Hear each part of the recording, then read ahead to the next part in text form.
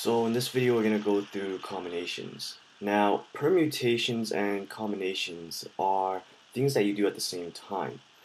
Permutations, as we've seen in the last video, is when order is important. So here we will write order is important. Order important. Combinations, on the other hand, are different. When we talk about combinations, the order is unimportant. Order is unimportant. So those are two differences between permutations and combinations. Say that you have a subset or a set of objects, and let's say that we have, I don't know, let's use letters. Let's say we have A, B, and C, and C, B, and A.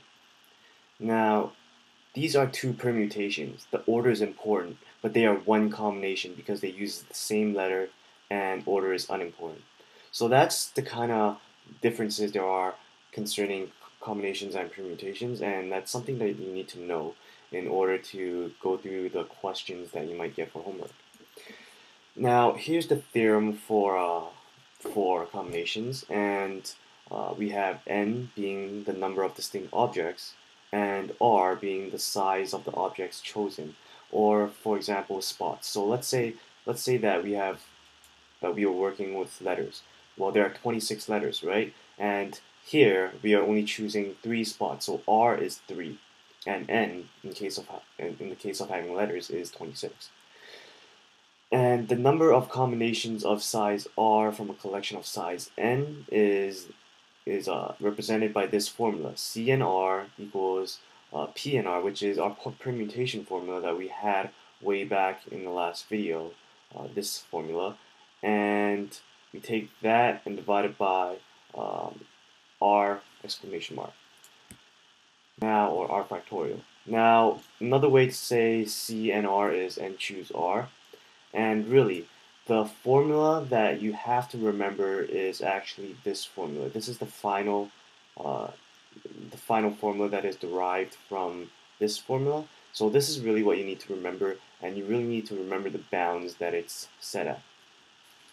Now, there are 2 cases, or like 3 cases, that you should really just memorize because really, I don't think they're that important, but they might come up, and I feel that it's better to memorize it than to understand if you're really just going for the mark.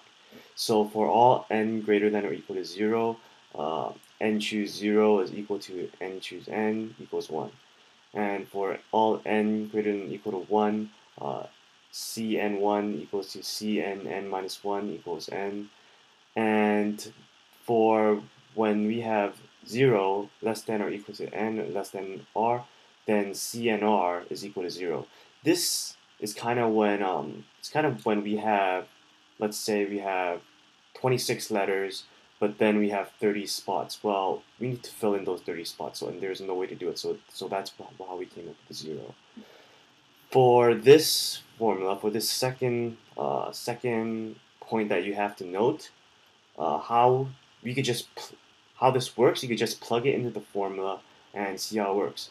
So Cn n minus 1, right?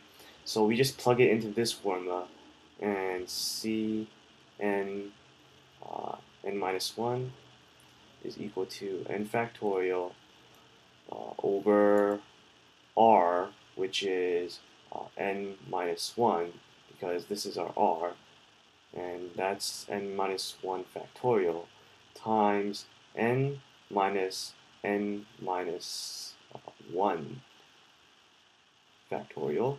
Now if we distribute this equal sign into this equation, then we have n minus n, and these two cancel out, and this minus sign times this minus sign pretty much gives us a positive. So we have 1 there, so this whole thing is just equal to 1. And when we distribute, when we expand this factorial, you know it goes like n times n minus 1 times n minus 2 and so on, right? Well, from n minus 1 all the way down to 1, that's pretty much n minus 1 factorial. So this whole thing will cancel out. So in the end, we'll just be left with n over 1, which equals to n. So I hope you followed that rather easily. And we have to finish these kind of videos with a couple of examples. And these examples are really simple, and you should really do more practice on harder examples in order to really get a hang of it. So let's say that there are 30 kids who wants to compete in a marathon for their sports festival, but only 8 of the kids, uh, there are only 8 spots for a competition. So order is not important here. How many ways can 8 people be chosen to complete? Well, this is exactly this represents the combination formula that we're talking about.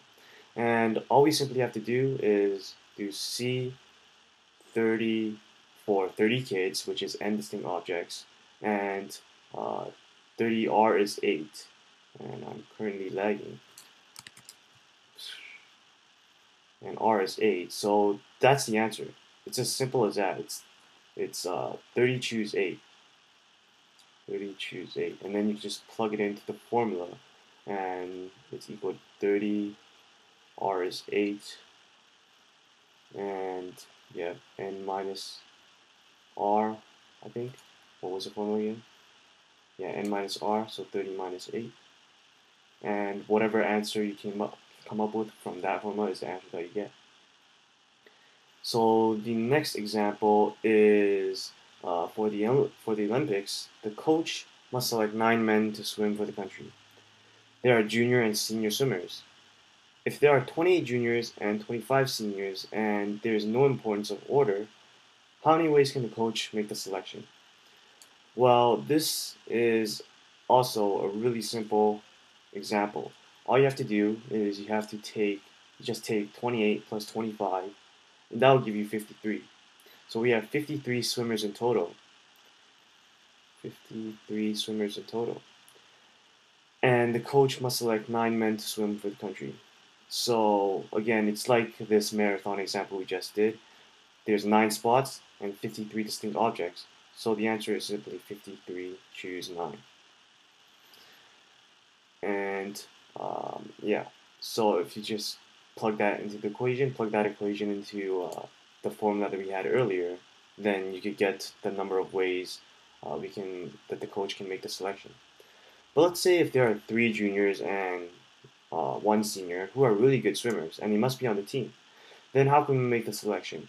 Well, 4 spots are already taken and 4 distinct objects must be taken. So we take 53 minus the 4 and we get 49. And we also have to minus the spots we have allocated. So 9 minus 4, which is equal to 5. Oh, why is writing such a bitch right now? So 9 minus 4 equals 5. So then the answer is simply 49 choose 5, right? And again, you can use a formula to figure out what the exact number of ways is, or you just plug it into Wolfram Alpha and get your answer. Now, for the last one, if a certain round requires the team to be comprised of 4 juniors and 5 seniors, how can the coach make the selection? Well, there are 28 juniors, so of those 28 juniors, 4 must be selected. So 28 choose 4, and there are 25 seniors, and 5 of those seniors must be selected. So 25 choose 5. So we take these two numbers that we came up with and we times them together, and that's the number of ways that you can get. That's the number of ways to get an order for the competing team. So I just want to finish with sigma notation, and this sigma notation is really easy, and you should have learned it in high school. But if you didn't, here's a quick 101 on how to do it. So this is sigma, and I is just something arbitrary, or it's pretty much the what we call the index, and it counts for uh, it's the letter I is just called the index of the summation. So this is called the index of the summation. And what we have here, this m is what we call the lower limit. Lower limit. And this this m plus n, this part that's on top of the sigma, is called the upper limit. The letters is totally arbitrarily chosen, so you don't really have to worry about what letter it is. It could be any letter. So that's the upper limit. And pretty much in this case, m and n are integers that are greater than 0. So m and n must be greater than 0. Must be greater than or equal to 0. And why is this always like beach balling? So let's just go through these 3 examples and then we'll call it a day. So here we have this kind of equation, and I don't really know how do you formally say this, but this is how you do it. So you start off with the lower limit and you keep on adding until you get up to the upper limit. So this is pretty much equal to 1 squared, because we're pretty much taking this this I squared. It's pretty much gonna go through the numbers from the lower limit to the upper limit, and yeah, this is pretty much how it's done. 2 plus 3 squared plus 4 squared. So yeah, that's pretty much as simple as it is. And then this will equal to some number that I don't really want to calculate out to, but we're taking the number from the lower limit to the upper limit. So that is 1, 2, 3, 4, and then we're pretty much taking those numbers and we're using this formula to get these numbers, and then we sum them all together. And that's pretty much what the sigma notation stands for in this simple case. So you could just try and do these 2 other examples. If you want, just pause the video and do it. But I'm going to pause the video and just come back with the answer, just so we don't waste a lot of time. So welcome back, and these are the answers that I got from a lower limit of 6 and an upper limit of 8. We get 3 times 6 plus 3 times 7 plus 3 times 8. And from a lower limit of 3 and an upper limit of 7 with AI, we get A3 plus A4 plus A5 plus A6 plus A7. And that's all I want to go through today. Sigma notation is pretty simple, and combination is also pretty simple. So if you want to do well on your quiz or test or homework or whatever, then you should really practice on do more questions and practice on combinations and sigma notation. But other than that, please rate, comment, and subscribe, and I'll see you guys next time. Oh, and also don't forget to like and follow us on Twitter and Facebook. Thanks for watching, and I'll see you guys again next time.